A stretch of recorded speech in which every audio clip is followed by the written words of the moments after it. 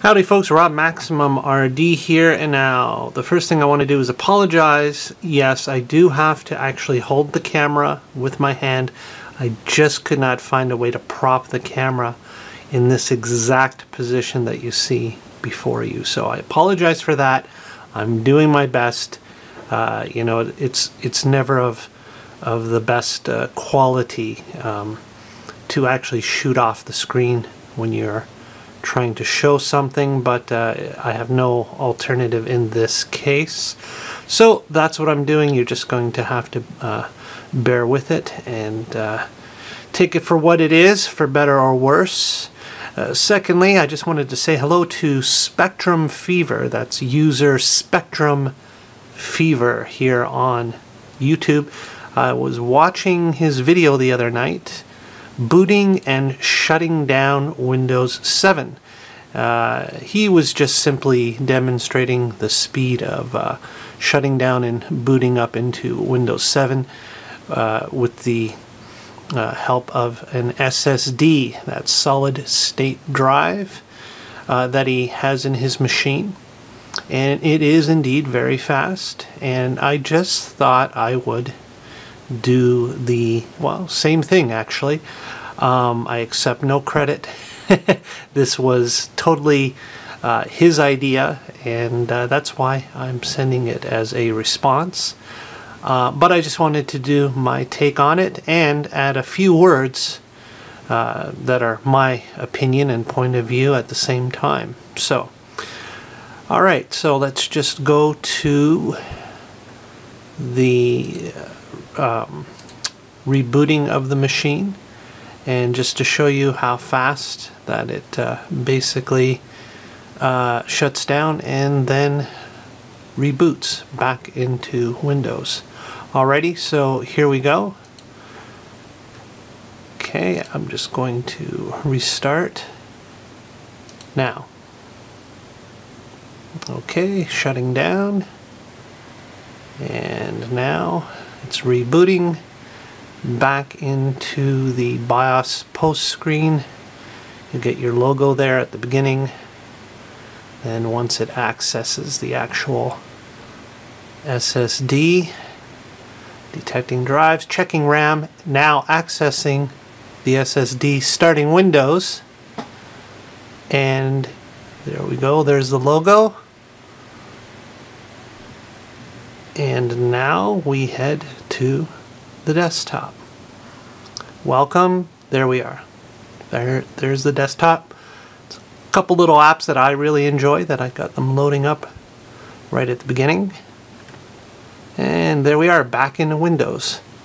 So yes, indeed, it is very, very quick, as you just saw. I know some people are still on the fence about SSDs, and I'm not going to lie, I'm not going to sit here and tell you that, you know, they're equal in price now or anything like that. Fact of the matter is, of course, solid state drives still command a little bit of a premium, but in my humble opinion, I honestly believe that at this point in time, we've gotten to the point now where it is well worth it. Many of the problems and issues that people had with SSDs, well, of course, when they first came out, they were insanely expensive. There's no denying that.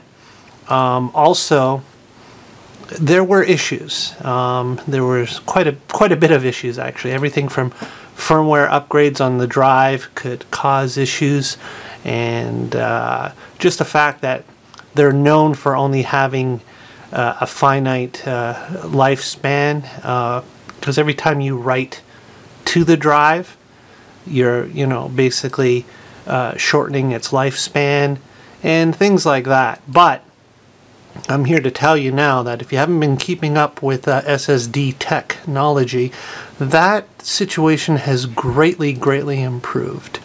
So it's well worth it now at this point in time to get an SSD. At the very least, get one for your operating system, your boot drive, as they say. No, you don't get an SSD for storage at this point. Now, you're thinking, well, what do you mean you don't get a drive for storage? What I'm saying is you don't get an SSD to store all your movies and games and videos and music at this point in time. It's pointless. Yes, it's incredibly fast, and if you're independently wealthy, sure, go for it. But if you're not, at the very least, get one for your boot drive. Now, as an example, here on my desktop, and I know you can't really see any of this, so I'm describing it to you. Well, you can see how fast I can access all the drawers. For example, I have a 60 gig hard drive right now installed on my desktop, which comes out to 55.8 gig. You know, that's the usual mumbo jumbo with how Windows reads file size and such. Now, I have a fully updated version of Windows 7 64-bit set up on this system. Just 4 gig of RAM. It's not the greatest computer. Got a Core 2 Dual E6750 processor, CPU there, 4 gigs of RAM, 64-bit operating system. And I will tell you, I had taken this from 2 gig to 4 gig. I didn't really notice that much of an improvement. I'll be totally honest with you. I did a lot of tests, ran a lot of games and applications. When I brought it up to 4 gig from 2 gig, I didn't notice that much of an improvement. When I dropped the SSD in there, I enjoyed and noticed an incredible performance. Again, from the boot speed to shutting down to going into sleep mode, and just basic use of the operating system even seemed a little faster. And a lot of people think, well, wait a minute, if you're not, you know, loading your games and all your applications on it, then what's the point? Well, the point is what you do, again, as in my case, with my mere 60 gigabyte SSD and my full install of Windows 64-bit, totally up to date, got Windows on, got Office on there, of course, got all my little favorite apps and tweaks and utilities, etc. And after all is said and done, I've still got 23.4 gigabyte free on my of 55.8 gig on my 60 gig drive. So I've got over 20 gig free on this boot drive. That's a lot. So as you can see, I'm nowhere near approaching full capacity on this drive. With a full operating system, fully up to date with all my favorite utilities and apps. Now what you do is you use a secondary drive installed in your machine. That's my partition D and my partition E. And basically that's where I install all my games, all my video editing tools and applications and things like that. And of course all the video files I create and music files and movies, they're all kept on the secondary drive, which is your original old-fashioned spindle drive, hard disk drive. You can pick them up really cheap now to get, relatively fast ones.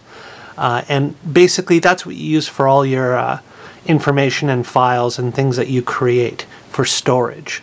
But as for the solid state drive, this 60 gig, which I just have my operating system on, that's what I image to create a backup of so I can restore it very quickly. Again, that's another bonus of having an SSD. And, you're basically all set. I don't know what else to tell you. I totally consider it worth it at this point. From everyone I've heard and everyone who's actually installed at least a minimal sized SSD for their operating system, I haven't heard of anyone complaining or wishing they hadn't. It is well worth the upgrade. It's the biggest improvement you'll give to an older system, absolutely, for sure. I guarantee that. And I do, I get off track sometimes.